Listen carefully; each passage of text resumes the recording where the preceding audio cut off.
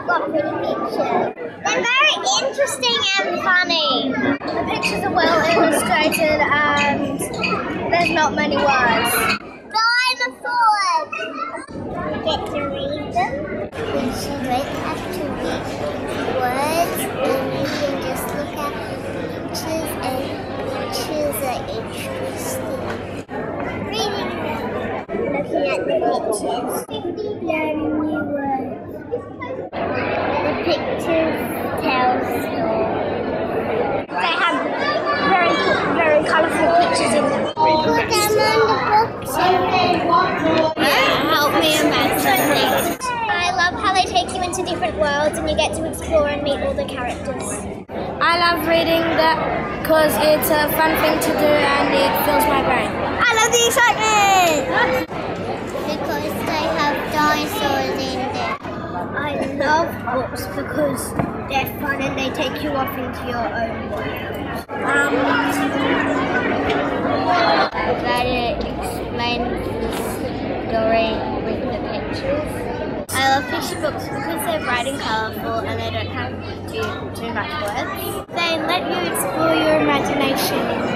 The illustrations express more than the writing. That's good. If you don't know how to read, you can just look at pictures. I like how they have all pretty pictures. Because we read them. They've got lots of very creative different things and different writers have different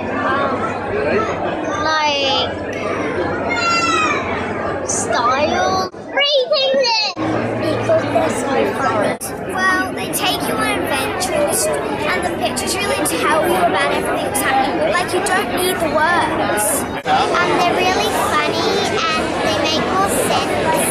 I like the pictures. And I love picture books because they're so creative and the drawings are really good. But I like the writing bits because I get lost in it. Daddy says I can't get my head out of books, but I can because he doesn't cut off my head and super glue it in there.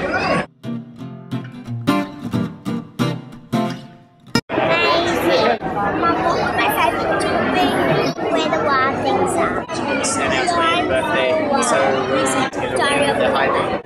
I don't have one because I've read so many in my life. I've forgotten most of them. Diary of a Woman.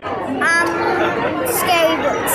A Bus Called Heaven. I'm not sure. Where's Wally? Amy and Lily.